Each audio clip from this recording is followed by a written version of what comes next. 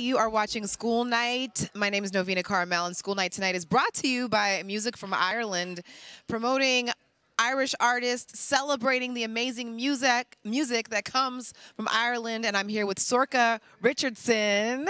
Hello. Hello. How you doing? You're looking sleek and fabulous. Thank you. I've been on tour for like 3 weeks, so I need to have maximum 2 outfit options. Yeah. Are you one of those people that kind of has like a uniform, I guess you could call it, for yourself? I do now, only for convenience, yeah. not for any other reason. Like, yeah. You know, one tiny little suitcase, you're like, okay, we bring 2 suits, we bring 1 pair of boots, and then you can't. I also think when you wear black, people don't realize that you're wearing it over and over again. If you have like a signature red jacket. True. Good point. Which, you know what I mean? Yeah. And you can just like bring, well, I don't know if you would do this, but I would bring like many pairs of different earrings. Yeah, I have That's like easier 2. to carry. I lose everything. So I bring like, I have 2 and I'm doing my very best to hold on to them. Right, yeah. Well, you are looking sleek and you're sounding amazing. How do you feel right now? I feel good. My adrenaline's a little up, but yeah, no, I feel good. So nice to get to play in LA. Yeah. Matt, like I only just got here a few days ago. I've loads and loads of friends who live here. Yeah. Who for years have been like, Sorcha, when are you playing? When are you going to do a show? When are you going to do a show? So they were all like front rows singing along. You know, it's really nice. Yeah, it was That's good. a nice feeling, right, with your friends there. Yeah, and so this was your first show in Los Angeles? I did a show here like it could have been like 7 or 8 years ago. Oh, a while ago. Okay, cool. It was, but like it was like there was no. It was like to 10 people, and I said earlier, like some of my friends got so excited the day of the show that they all went off to brunch and then missed the show because they got a little carried away at brunch, you know. So this one felt a bit better than that. Don't brunch. Yeah. We'll brunch tomorrow, right? yeah. I was like, day after we'll celebrate. Right. So that's cool. They were all here. I love that. Yeah. That's so beautiful. And I love, you know, like on stage, everyone has like their different vibe, their energy that they bring. Obviously, like the dudes before you were like, ah! I know. And then it was cool, like to see you. You were so like rooted and grounded, and at one with the guitar. Yeah. And still so passionate in your own way. And it felt like you've been doing music for a long time. Is that true? I mean, I understand you've been playing since you were like a kid, or? Yeah, like I started playing drums when I was 10. Oh, okay, cool. I think I started playing guitar around the same time. I was always in bands with my friends when I was growing up. Yeah, nice. Like I started properly playing, shows. They were 2 friends and a barman. That's you know. a show. That's a show. Yeah. I mean, you got to start somewhere. That's all you need. Yeah, like all I need is a witness. Yeah, literally one friend to take a photo, and then you know what happened. It happened. That's how you know. Yeah. Probably like 10 years ago or something. I used to hate playing live. I was really so scared. Yeah. You have to like really psych myself up. I feel like Kneecap is like that's good psych yourself up music for a gig, you know. But, I don't know. I think it's just doing it over and over and over again. You need to get like. Yeah. It gets less scary. Yeah, totally. I definitely. And actually, let's go in a little bit more to the camera so everybody can see your lovely face, because I know we just get like so into it. And it's like, oh yeah, the folks are here. Sorry. But yeah, so we're here with folks on Twitch, and they all loved your set so much. It's okay. I know, isn't it funny? I like this it's just Sorcha with like 10 exclamation marks. And a bunch of A's. Yeah. That's so funny. No brunch. Why you be so good? I know, it's so hilarious, right? One person is wondering if you're going to be touring in Asia anytime soon. I mean, I would love to be touring in Asia. I really would. I've never been to Asia. Yeah. I would love to tour Asia. I have friends who've toured Asia and they've all had the best time ever. Mm-hmm.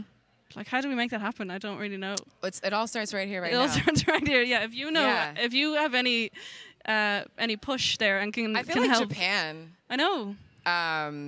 Japan is like really appreciative of like culture and music. And Alex, who was playing keyboards with me, he toured Japan. Yeah. And had the time of his life. I love Japan. Yeah. Yeah. I think that's on the docket for you. I hope so. Absolutely. I would love to go. You just toured Europe, right? I was on a 2-week tour in Europe with an Irish band called Villagers. Yeah. One of my favorite bands in the world. How cool was that to tour with one of your favorite bands? It was amazing. And I used to intern at their record label as well. So when I was like 18, I spent ages putting their CD in envelopes, sending it off to radio stations and stuff. Which I told Connor when we were on tour, and he's like, oh, he didn't remember that at all. I met him in the office and he didn't remember it. But I don't know, it's kind of funny to do that and then and then get to go on tour with a band who you love. Yeah.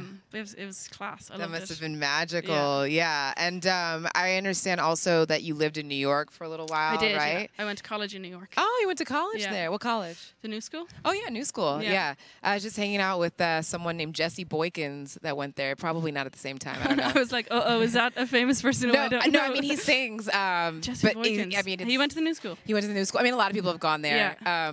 But yeah, so many talented folks. Yeah. Do you find that time that you spent in New York had an impact on your music at all? I think it did because I studied creative writing while I was there. And I think while I was there, I really realized that everything else that I tried to do, I didn't like as much as music, first of all.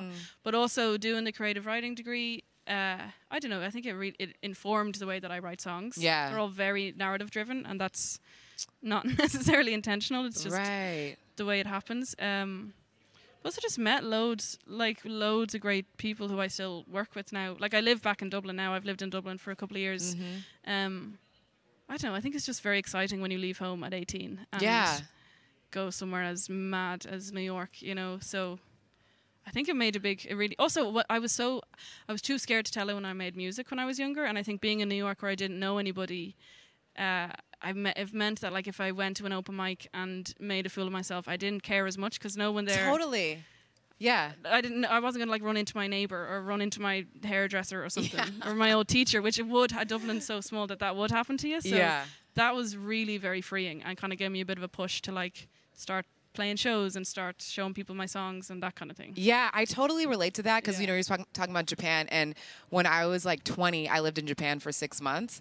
And I always liked singing, but I didn't until I went there. Yeah. And I was like, well, no one's going to remember this. Exactly. And I'm not going to fit in no matter how much I try. So I'm just going to be like free to be myself. Yeah. And it was the same thing. I came back a lot more confident. Yeah. So yeah, totally. I never sung in front of anybody. Yeah. No one knew that I sung. I didn't even think I sung until I was in New York. And I was like, surprise yourself. Yeah, exactly. So cool. Kind of a good thing to do, I think. Yeah, absolutely. I totally promote it. And you have a song coming out this week. It comes out on Wednesday. Wednesday? Yeah. That's 2 days away. I know. It's called Archie. It's called Archie. Yeah.